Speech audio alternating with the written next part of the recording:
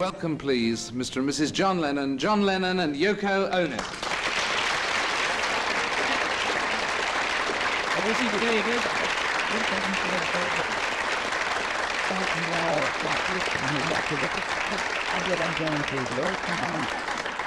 Now, this is Acorns for Peace Week now, so here goes. You ready? Mind the camera there. Oh, no. Okay, go. If you plant them, you get trees. Not fast enough. Tell me, what's the... Let me help. No damage, no damage. Am I allowed to... Am I... Excuse us, won't you? Yes, do have some, David. Now tell me, what's the significance of one of those? Well, acorn is a seed, and seed is a seed of life and hope, and maybe if some people planted them, they'd hope we live that long. And only God can make a tree, didn't someone say? Yeah, that's right. Yeah. Come to Very Front row, come on, cheer up now. I know you've been here all day. Happy birthday, Queen. Well, and if viewers at home would like to write in for their one free acorn, don't. See if it's selling in the States. Now, this is the record which you can't edit it, can which we'll come to in a moment. Okay. We're going to come to this. You didn't trust. I've got a copy of your record. I didn't think you'd do this like I'm doing. You see, when it's on American telly. There you are. There it is. There they are. And I want to talk about this. Let me just, since I last saw you, bring myself up to date. Yes. When I last saw you, one of the things you were doing was very keenly this thing of knocking nails into pieces of wood, right? Which I didn't do. That was a piece of Yoko's and a piece of art that was brought along. Hello, to show you, and to explain concept art, I suppose. But we were knocking, David. Correct. You were, and that was part of just concept art, really, and part of their pieces. I brought you. We brought you another piece, a present. To David, a box of Smile. We give him a lot of gear. He throws it away after. You'll regret it. Still looking for his Picassos. Sit, get it?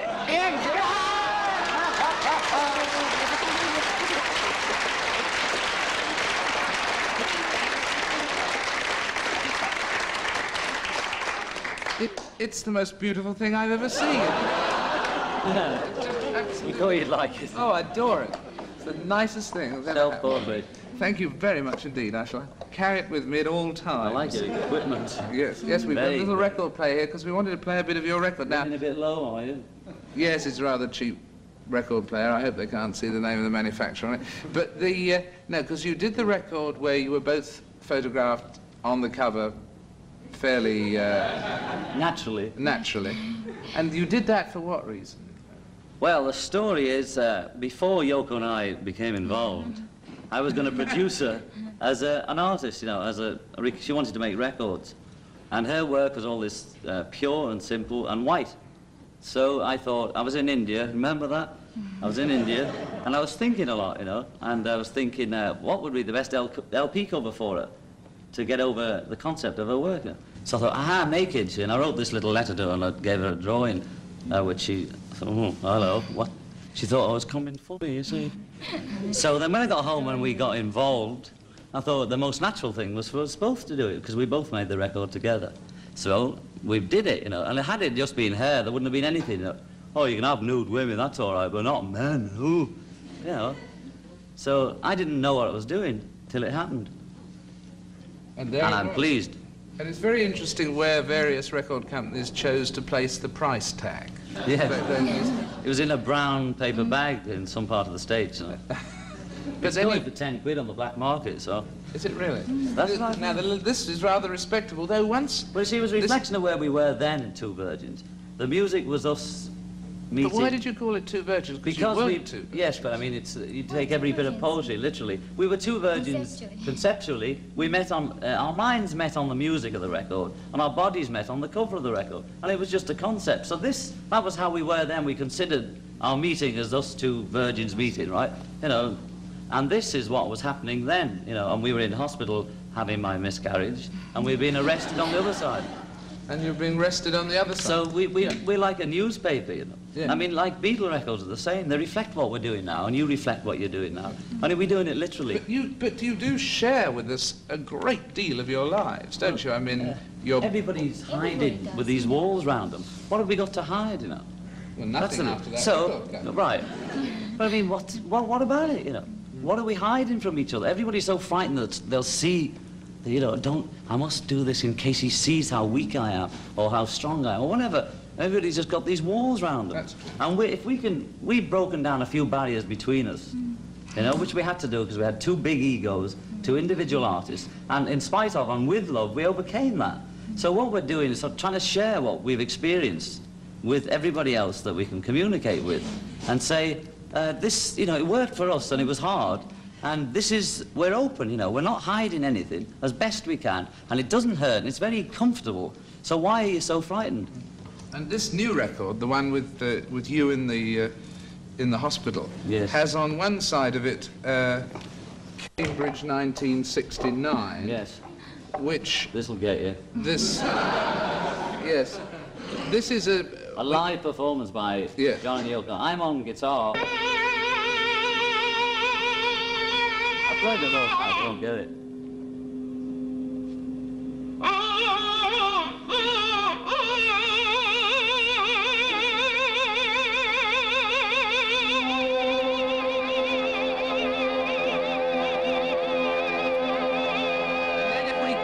And then if we go on a bit, can we? This is a bit more.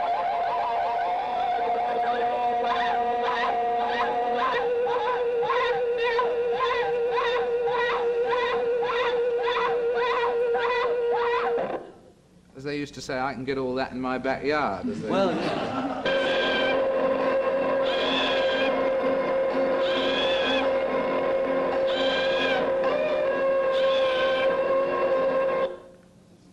Can you, what is that saying to us, John? Hello. That's just saying whatever you want it to say. It's just us expressing ourselves without any words or format, you know, not formalizing the sound we make to make words or to make music or beat. We're just expressing ourselves like a child does. A child doesn't say, well, we have a 4 in the bar, or we have this and that. So a child just goes, and expresses itself, you know, however it felt then. And we performed live at Cambridge. We'd never done it before, and I certainly hadn't done anything like it. I just turned my guitar on and blew my mind out, you know. And she blew hers out. Yeah. And you get it or you don't, you know. The difference between that, obviously, and a child is that a child doesn't actually put it on record and sell it for... No, but in a couple of years they will, like, kids at the States filming in about 5, 6, 7, 8 at school. And it won't be long before they've all got their own tapes. What we're saying is make your own music, or... You know, this is unfinished music. We're not giving you a finished product wrapped up in a bit of paper and say, here you are, aren't we clever? You know, here's a nice finished box of chocolates for you. We're giving you a box, maybe, with a few chocolates in. Make your own, you know. I still prefer the mirror. But the, well, youngsters don't have any trouble digging it. No, I'm not saying they should. I'm not saying you're old, David, but 12-year-olds, if you play it to a 12-year-old, they just go along with it. What about this one? Let's just hear a bit of the track on the other side. This is Yoko, isn't it?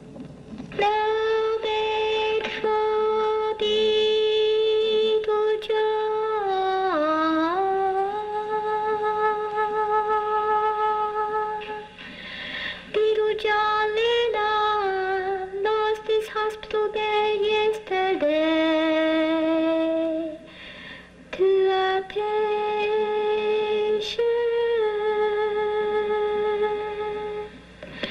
It happened at Queen Charlotte's Hospital, London, where John was keeping visual in the room. Now that's Yoko plain songing a newspaper report about the pair of you, isn't it? Then John is joining in it. You know. Right. And the aim of that one, how would you like people to see that one? It's another diary of how we are now.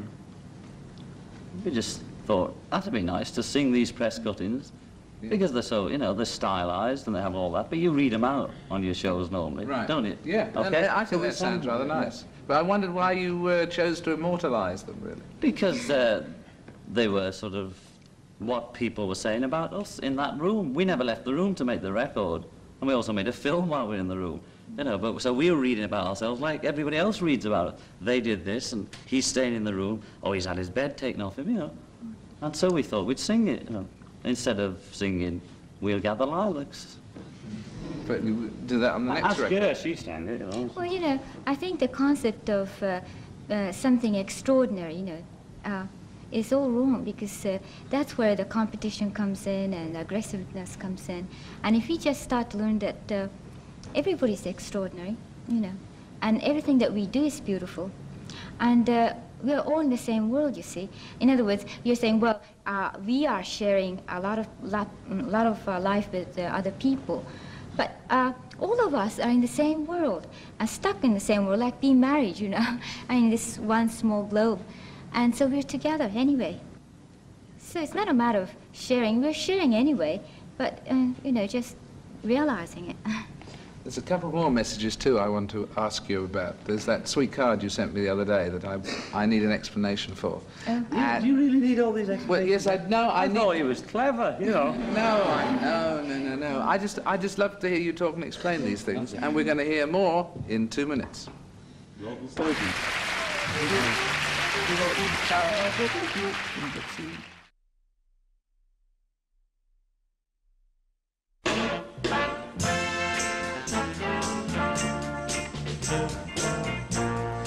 Welcome back. No, the message I had from John and Yoko the other day when we were planning the program was a message with a nice picture that said, love plus peace equals bagism. I need to know more, John. What's bagism? What's bagism? Okay, well, it's right. It's a, I don't know what they call it, like a newspaper, a tag for what we all do. We're all in a bag, you know, and we realised that we came from 2 bags. So I was in this pop bag going round and round in my little clique, you know, and she was in her little avant-garde clique going round and round, and you're in your little telly clique, and they're in the, you know, and we all sort of come out and look at each other now and then, but we don't communicate, and we all intellectualise about it. There's no barrier between art, music, poetry, but we're still all, I'm a rock and roller, he's a poet, so we just came up with the word, so as you'd ask us what bagism is, and we'd say, we're all in a bag, baby. But now, you've got in a bag, you've got in a sack. Well, we got out of one bag and into the next. You just keep moving from bag to bag. You've got a bag there with you. Yes. Now, what do you do with it? Well, sometimes we get in it, and sometimes other people get in it. You know. It's, you know, to add a sort of, you know, this life is speed up so much, and the whole world is getting tenser and tenser because things are just going so fast, you know. So it's nice to sort of slow down the rhythm of the whole world, just to make it peaceful.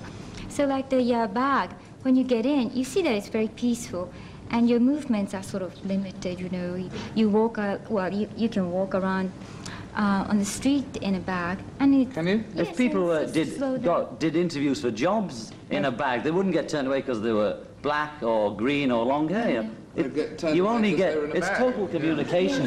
Well, no, if that was specified when you interviewed the people that you wanted to employ, if you have this prejudice, and the people had to wear a bag, then you'd only judge them on what they communicated to you, and you wouldn't have to think, oh, he's wearing black suede, is he? Don't like it. He's wearing...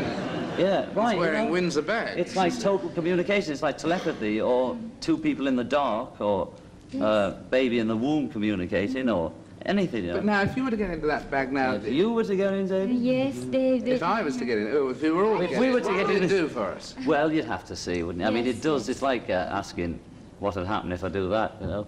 It depends, really. Well, you have to find out by Well, I'm glad you did well, that. that will happen. I made you glad, is it? Yeah.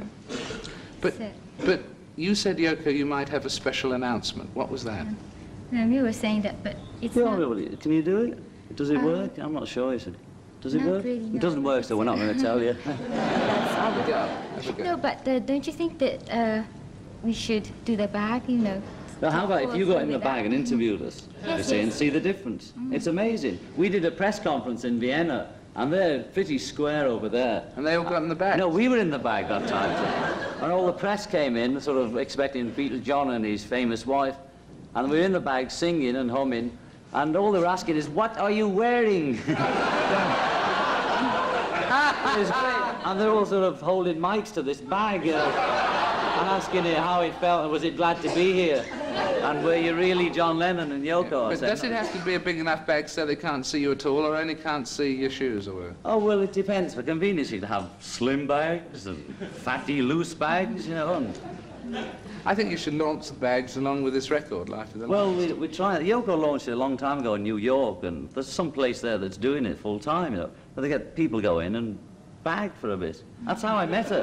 I heard this woman was having an art show, and that there was going to be all people in bags. So I thought, aye. So I was thinking, great, as long as they don't put me in bags with a stranger. I think. Well, there they were in bags. And it was wonderful. And was that how you met, in bags? Well, we didn't do it, did we? Because we were strangers. How did you meet? Well, she had this art show, and I went along. I heard there was a sort of happening event going on. And it was something about bags. People are all going to be in bags. And I liked the idea of going in the bag. It's like putting the sheet over when you're a kid again, you know. Just nice. And you can peep out, you know. And so I thought, that'd be nice, sitting there and watching all other people. But then I thought, but say they all get out and leave me. Anyway, we just met, and we looked at a hammer and a nail in, and... what did you say to each other? Oh, an imaginary nail, that was it. I asked her to hammer one in. It was the night before the show, and she says, 5 shillings, please. So I said, can I hammer an imaginary nail in? And I didn't have any money like the Queen, you know. And I said, well, I'll give you an imaginary 5 shillings and hammer an imaginary nail in. And we met like that. And you've been going around together in an imaginary way? We have been in this imaginary world we live in. And tell me, how has this thing gone of these sleep-ins you've been having in? You had one in Canada and one in Holland, didn't you? Yes. And so on. Those are what, to draw attention or... Peace, you know, we're trying to sell peace like a product.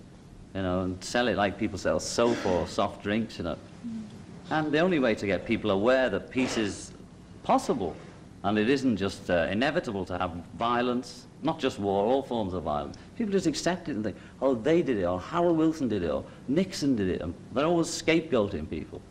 And it isn't Nixon's fault. We're all responsible for everything that goes on, you know, and we're all responsible for Biafra and Hitler and everything.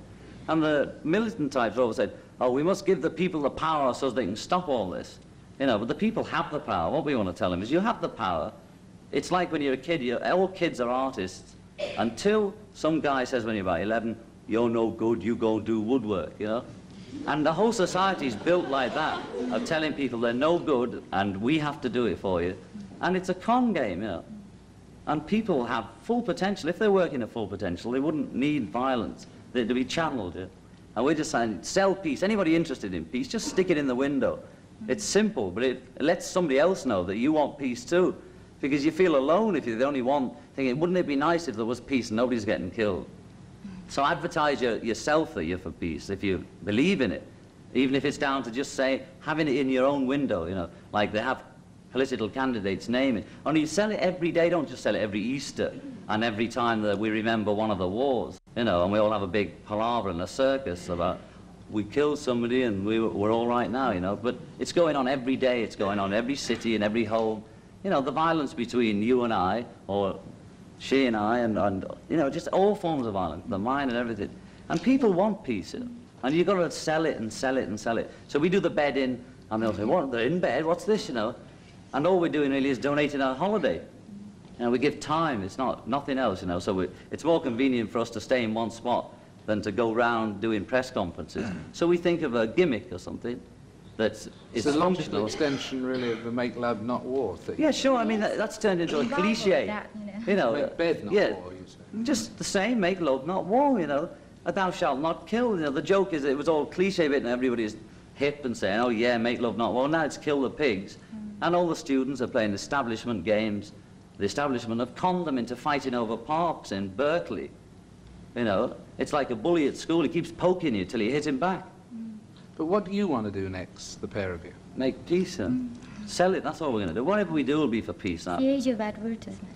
You know, if we next time the record comes out, we'll have peace if it's the age of advertisement, though, and you want to sell this thing, if people don't dig or understand what you're doing, is that important to you? If you're selling, it is important. The thing is, if we're selling a simple truth like peace is an alternative to what's going on, the reason they don't dig it or understand it is because they're so conditioned to believe that it's inevitable and man is a violent animal that always kills things. You know, and we always will have it like that. But is it too simple a trick? Well, what is too simple about not killing you now? Well, I think that's a good idea on the whole. But, You know, I mean, but you in general prefer terms, peace. everybody prefers Okay, peace. so what are you doing about it? It's your responsibility. Yeah, but there must be... And yeah, but then what do you do? I mean, it's an obvious example, but is just to say peace... Well, it's great to say that. Is it not too simple? You've got to start I mean, somewhere. in 1939, if you just say peace, peace, peace, Hitler marches everywhere. But if in 1918, when he was born, the system had been saying peace to him and not telling him he's a low-class little plumber or whatever he was, he wouldn't have turned into Hitler. And people had a choice of Hitler and some other guy, and they chose Hitler. People chose Hitler. He didn't con them. He was a good performer. But he didn't con anybody. We chose him. You know, Hitler and Germany was a manifestation of all our violence, not Germans or Hitler. But Hitler would have been just the same. Oh, the day before, if we people got had up and said said, peace, peace, peace, Hitler, it mightn't have worked. I'm talking about the whole system. So let's start now, so as the next 2,000 years, we have fewer and fewer Hitlers, because you've got to start somewhere. If you'd have started in 1900, it might have not. If people had started thinking that way and made their feelings known to government. I mean, our fathers made it known to the boss by striking and holding up banners and marching. Now the kids are trying to do the same thing with the marching bit. It's nowhere, you know, nobody takes any notice unless there's violence on the fringe of the march. And the establishment now know how to handle marches. It's good games for them. You know, so you've got to use today's methods, which is selling. But yes, I think so much of what you say makes a great deal of sense. But don't you think, in fact, the bags and all of that and the naked record sleeves get in the way of your message rather than helping it? We came to peace after the bags and everything, anyway. You know. The bags, it's like me suddenly saying, well, all you need is love was for peace, and it was basically, and I bring out the record again and just put peace on it. Now, the bag thing is a piece of Yoko's from a few years back. You know, various things we use things that you're asking us about bags. Even if you don't want to understand about its total communication or whatever we're saying intellectually about it, you understand, though, here we are talking about bags, okay? And there were those two on the front of the Daily Mirror for a change, sitting, the news that day was two people who were in bed on the honeymoon. That was the news. Okay, if that's a laugh, that's good. It's a change, and it's a breakdown to show people that something else happens besides another fence was built. Or killing, you know. And we can change it, and politicians only do things when you tell them. Otherwise, they just sit in control. They have such a hard time keeping their power from each other because they're all fighting for it, that they can't spend time doing things for people. You know, I mean, if you look at our history, anyway, what have they done? Nothing, you know. And it's not because half of them don't want to, they can't. You've got this job, there's certain things you can't do, or you lose it, or you're off the TV. Okay, you have to compromise. Our politicians got to compromise a million times more, and they won't do anything until you say, we're not playing, you know, we're not going to play your game, and we stop. But the trouble is, will it work in the last resort? And the thing is, I think it's marvellous idealism. But the thing, you've got to have faith. You've got to make it work. But your system, yours like, are we going to have a nice day tomorrow? Let's not bevy too much, and if we don't eat too much, then we won't have to have the seltzer after. It's like that. We'll plan tomorrow because I need the strength tomorrow to do a lot of work. Okay, so we plan the future like that. Just think about it. So you just, they killed a few thousand more in Ireland, did they? You know, we've got to, I mean, we respond. We're not saying you did it or they did. Us too, we came to it's our responsibility. Do not make it happen, you know. And if this is the best, sorry. You know, what I mean is, you know, that intellectual cynicism, you know, is the most dangerous thing because that's sort of like, you know, negative thinking. And you're saying, what if? But it's almost like wishful thinking. Don't wish for it, you know. And the thing is, somebody said, well, what would you do if tomorrow you wake up and you want to use, you read the papers and it just says, well, a war started somewhere, you know, Third World War, something started. Well, you see, that's not going to happen because we're not going to let it happen, you know. But well, you can't stop it, people have the power to... Who is making war then? People. Who's doing it? It's always people. If Britain declares war on Ireland, who did it? Wilson or him or he? But the point is, surely with your system, the great thing about your system is that while a few people can start a war, every single person in the world has got to do the same as you before your system will stop. No, just enough of us. You know. Oh, just right, everybody that 80%. prefers people. And I know you're sort of a bit cynical, and so even while you're cynical, you can still make positive moves. You know, if you're cynical about the clothes you wear, you're still going to wear it because it suits the job you do. You know, so be cynical, but still make a positive move and play the game. Have a game of chess with me, and be cynical about chess because it's a game. But let's have the game, and let's have some fun, and let's work towards something good, rather than be cynical and say, I told you, another war. Because that's the choice you have.